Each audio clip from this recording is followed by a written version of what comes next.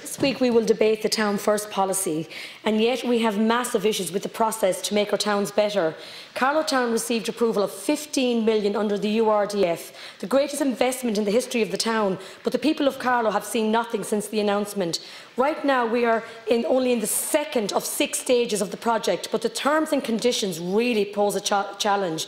The approved project for Carlow it's the regeneration of the Carlow Town Centre, which is absolutely excellent, but it's the red tape. Now, I understand we have to have a fair process, and I really do understand that, but there's other counties like Carlow. At this stage, Minister, we won't see a shovel in the ground in 2 years, and what makes it worse even, Minister, is if we don't start the first phase of the URDF, we can't apply for the second phase of funding. So we're absolutely at a loss. I would ask you, please, try and sort this out, and I just want to compliment Carlow County Council on working with the department, but there's huge issues and challenges there. Thank you.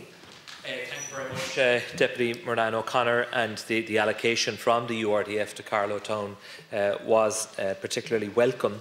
I think what I'm hearing from you is a frustration about the process and the length of time it's taking to advance the project.